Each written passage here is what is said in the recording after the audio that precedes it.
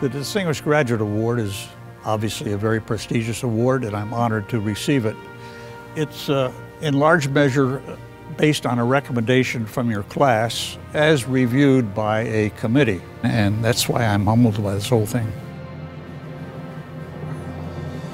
Well, I'm very honored and very humbled by the recognition, and I'm very grateful to the selection committee. I know they had many wonderful graduates to consider.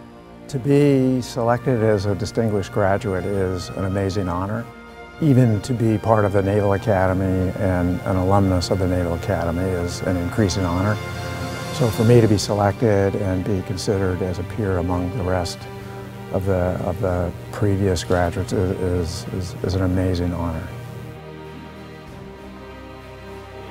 The Distinguished Graduate Award is presented to a living graduate of the United States Naval Academy, whose character and distinguished service draw wholesome comparisons to the Naval Academy's core values of honor, courage, and commitment. These graduates have provided a lifetime of service to our nation and our naval service and have demonstrated unwavering support for the Naval Academy. This year, the Naval Academy Alumni Association has chosen to honor 3 individuals with the award. Distinguished graduates are the embodiment of what we strive to achieve in the U.S. Naval Academy's mission. That mission, which has evolved over our 170-year history, makes us who we are. We prepare men and women for a career in the sea service. This is a special day when we celebrate those who have been here before us and recognize the best of the best who have and continue to make our Naval Academy a flagship institution. In plebe summer, we would come down here every Saturday evening and watch Victory at Sea, which is guaranteed to put a chill down your back when you realize you might be able to go off and do something like that for your country. And then all of the things that went on at the Naval Academy, not only the studying, but the making of new friends, the camaraderie, the summer cruises, going out in the middle of the ocean and realizing just what a small thing you are in this whole world. I just got Navy blue and gold early on, and so here I am. No one in the class of 1951 can match any of you when it comes to Twitter, Spotify, Facebook, or the latest social media phrase, but we were imbued with the capacity to learn. Those who were the most successful among us kept learning, and so should you. You will be leading some of the finest young men and women the nation has to offer. Rest assured they want to do a good job. That's why they joined in the first place. Your job will be to make it easy for them to do that good job. And for that, I offer you a short recipe. Make sure those who you purport to lead know what's expected, that they know the goal, the individual goal and expectations for every man and woman in your charge. Then be sure they have the training to reach those goals and expectations. See that they get the proper schools, then train them yourself if you must, and in many cases, you probably should. Lastly, get out of the way and cheer them on. If you can do that, you'll be successful in your Navy or Marine career and beyond.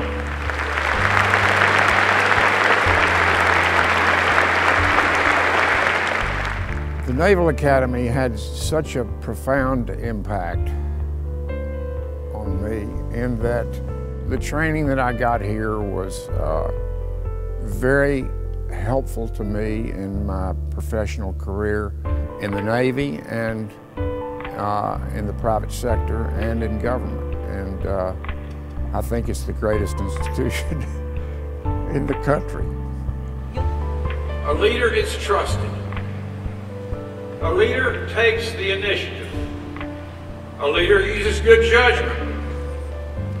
A leader speaks with authority. A leader strengthens others. Leadership is the ability to start from anywhere and influence everybody that comes into your path. And the other advice I would give them is that as midshipmen and as young naval officers and later in life, they will be very busy and they'll have a lot of balls in the air. And 3 of those balls, however, are crystal. And if you drop one of those, it's a major problem. And those 3 balls that are crystal are your family and your friends and your faith. And those things should be cultivated and protected and nurtured. I wish each one of you fair winds and following seas. God bless you. God bless this great institution. And God bless America.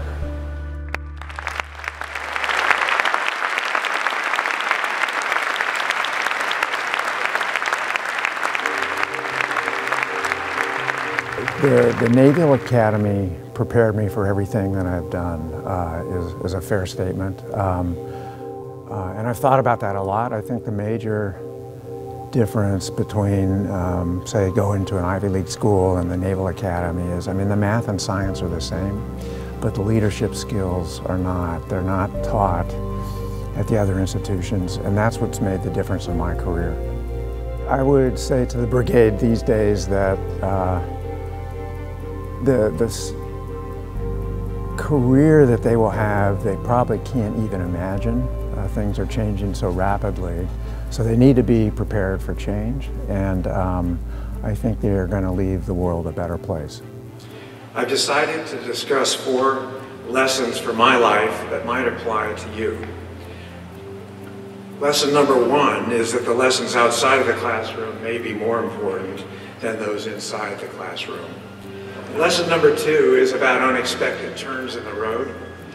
Yogi Berra said that when you come to a fork, take it. In 1971, I was admitted to Stanford where I thought I would major in chemistry. However, I got a draft number of 50 and thought that it would be better to come to Annapolis, and I matriculated in the class of 75. I'm quite certain that had I not gone to the Naval Academy, I would have had a productive career as a chemist, but that I would have never developed new cancer therapies. It was only the road through the academy that led me to cancer research. You have to take the unexpected changes in life and look at them as opportunities. Lesson number 3 is about bringing together orthogonal disciplines to bear on a problem can then solve previously unsolved problems. So know that you are getting great training here in Annapolis. Use it as you go out to begin your career and your adventures. Know that your life is not always fair and that you will often fail. But if you take some risks, you will have those advantages to take those to challenges and never give up. If you do those things, you will leave the world a far better one than we have today. I'm confident that you can change the world.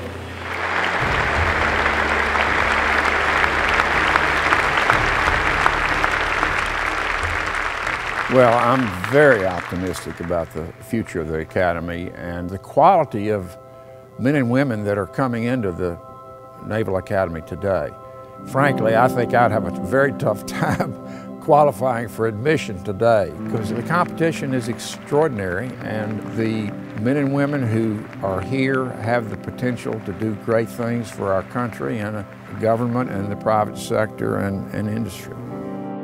This is where our roots lie. This is where we learned what made us successful in later life, whether it be in the Navy or in something outside the Navy. It's appropriate that we pay back in some way, and we can pay back by cheering at football games or other sports, or we can pay back with monetary support if we can afford it.